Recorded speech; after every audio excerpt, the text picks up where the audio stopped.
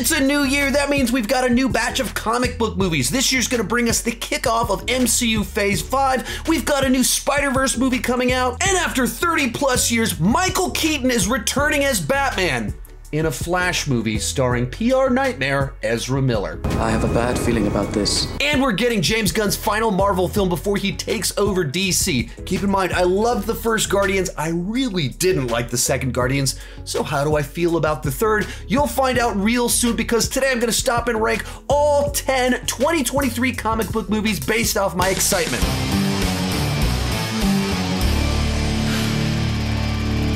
Be sure to join me down below in the comments section. Share your ranking of the upcoming comic book movies based off your excitement level. My list isn't the right list, it's just my list, and I would love to see yours. Also, if you are in the Louisiana area, I'm gonna be at Fan Expo New Orleans this weekend, leading 2 different panels. One is going to be a live recording of a video for this channel. Also, in the coming months, I'm gonna be in Portland, Cleveland, and Orlando. You can find out more information down below in the description, and let's get started.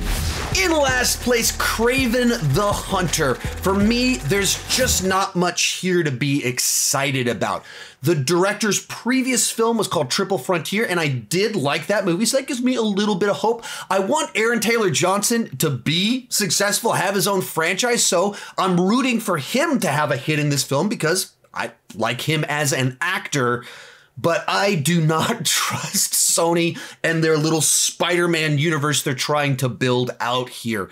The Venom movies were dumb fun. They're not like great films, but because Venom is a fun character and Tom Hardy just goes for it, they're enjoyable. Outstanding.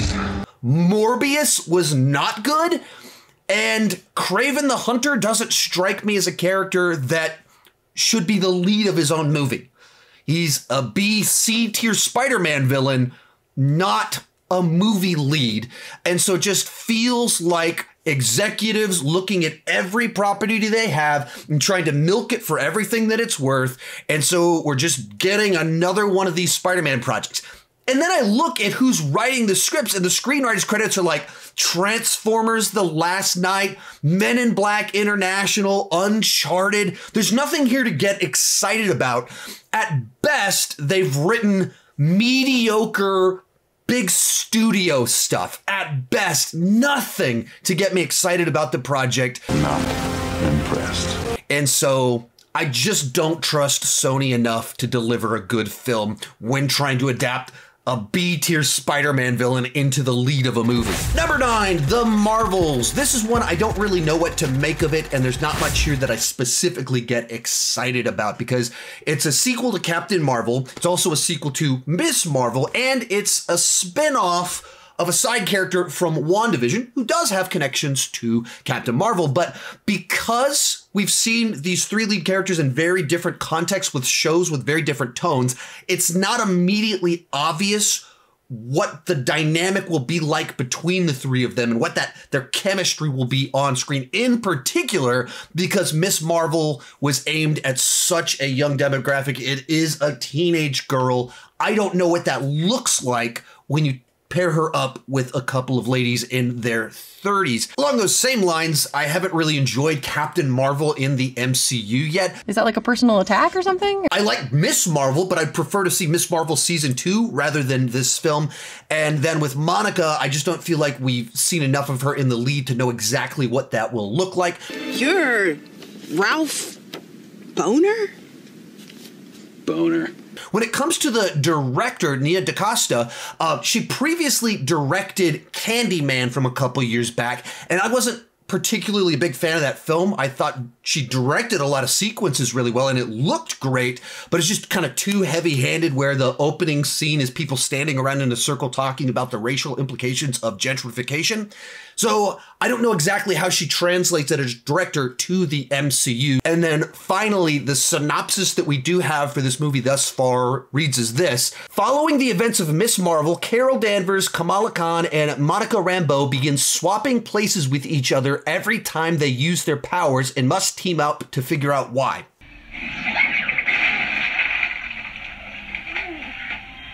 That plot synopsis does not sound interesting to me at all. Like a body swap movie in the MCU with characters that we haven't really seen interact together. I do know that Carol and Monica did interact, but that's not quite the same thing as what we're talking about in this movie. I can't get excited about that synopsis just reading it. So I kind of look at this one, and the thing that keeps it out of that bottom spot is my trust in the MCU and Kevin Feige, but that trust only goes so far. Next up, Blue Beetle. This isn't a character that I've ever really followed. I have very little knowledge of Blue Beetle. My experience with Blue Beetle comes from his appearances in various Batman animated shows I've seen throughout the years. Blue Beetle at your service. Now, this was originally going to be an HBO Max original film, but then they decided to make it into a theatrical film. That feels like that's probably a good sign. I haven't seen the director's previous films, but the fact that DC recruited him for this film means that they believe him, but he was also has been hired on to direct a Transformers film. So it seems like the studios look at this guy as someone that has a lot of talent that they think they can trust with these big franchise films. However, the screenwriter's previous movie was Miss Bala, which was not a great film and is not the most encouraging sign for the script for this film.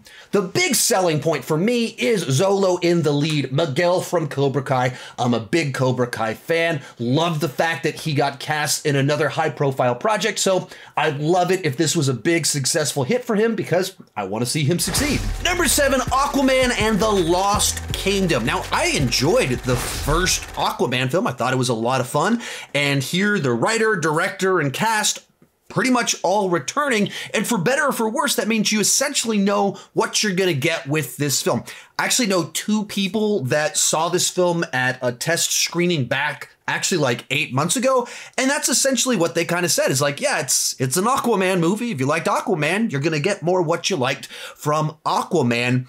And perhaps for that reason is a little bit why it's not higher up on the list, because there's not like a thing about it yet that specifically has me excited. It's just like, yeah, more Aquaman.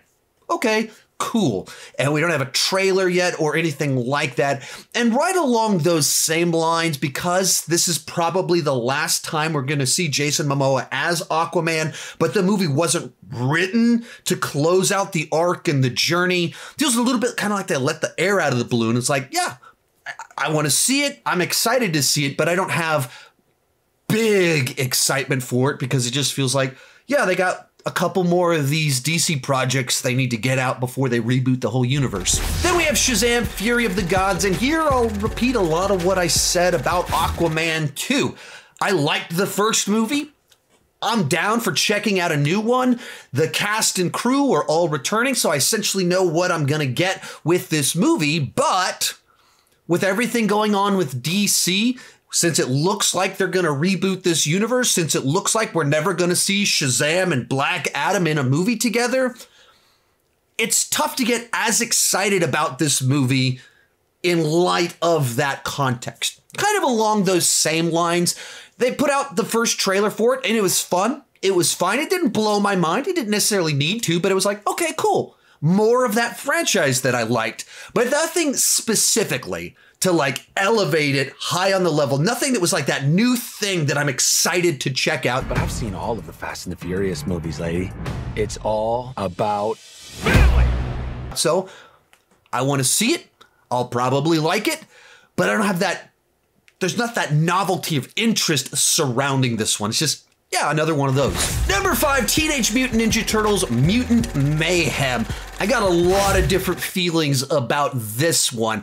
So I grew up watching the 1980s Teenage Mutant Ninja Turtles cartoon, and I was the perfect age for the 1990 movie as well as its sequel. And I watched those movies on loop all throughout the 90s, as well as the zeros, teens, and still into the 20s. I watched them quite a bit. But now I have children that are the perfect age for a new Teenage Mutant Ninja Turtle film. So that's exciting for me because that is like a multi-generational feel to it. Now, I'd be more excited for it if it was live action because there's so many animated Teenage Mutant Ninja Turtles TV shows that I like the movies to go live action.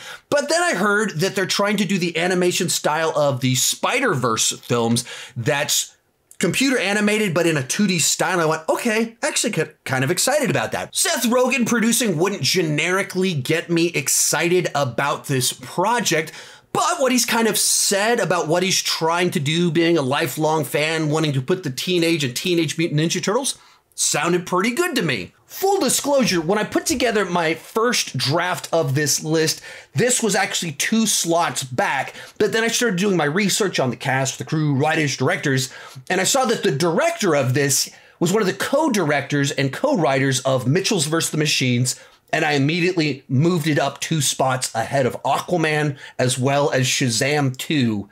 Awesome! That's just how much I loved Mitchell's vs. Machines, and that director coming in gets me excited about this project. He also worked on the TV show Gravity Falls, which my kids have become obsessed with over the last year, and even dressed up as a couple of the characters for Halloween. Number 4, Ant-Man and the Wasp: Quantumania. Now, the previous 2 Ant-Man films were like post-Avengers movies, opportunities for the MCU to catch its breath. They do these big, gigantic Avengers movies, then 2 months later, you get this small-scale, lightweight Ant-Man film. They were fun, but they didn't feel like they were must-watch films. They didn't feel like they were pivotal pieces to the grander scheme of the MCU.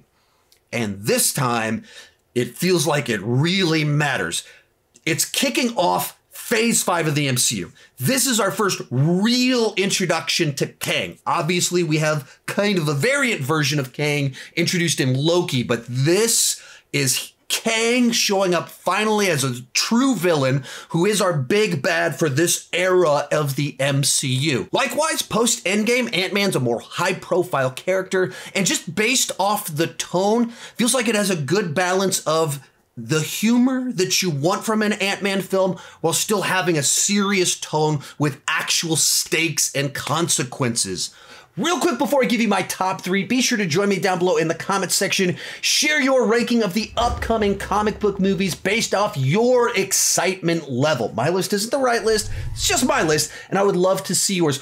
Also, if you want to look at my end of the year lists from last year, you can check those out in this playlist right up here. I mean, I did a ranking of every movie that came out last year, a best of list, worst of list, the comic book movies, horror movies, animated films, all of that fun stuff. You can check it out in this playlist right up here. In third place, Spider-Man Across the Spider-Verse, and my top 3 on here gets really tricky because it's 3 very different movies that I'm excited about and intrigued by for 3 very different reasons. Now, the first, Spider-Man Into the Spider-Verse, is just a fantastic film as a Spider-Man movie, as an animated movie, and just a movie in general.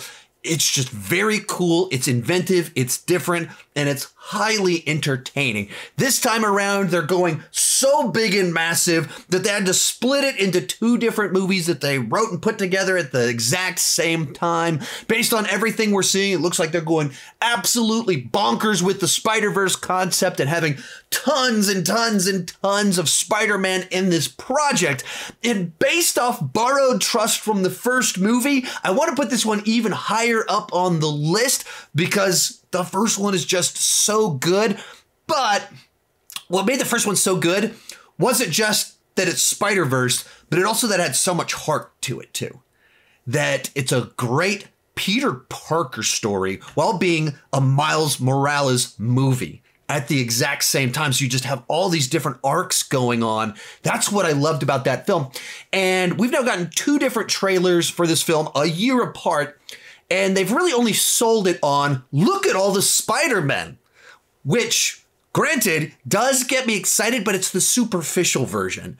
And so as soon as I understand what like the heart of this movie is, and that next level, the deeper stuff, the stuff that I loved with Peter B. Parker and the way that they were helping Miles, like when I understand what that is, I'll get even more excited for this one. But as of right now, still top 3, loved the first one, can't wait to see this one. I just hope that they still have that heart in there and it's not just, look at all the Spider-Men! Our runner-up, The Flash, and this placement is based off so many different things. There's just so much intrigue surrounding this project. From the very beginning, it had a troubled pre-production. It was stuck in development hell for years. I mean, going back decades now, they've been trying to make a Flash film, and even this version of the film went through writers and directors for years.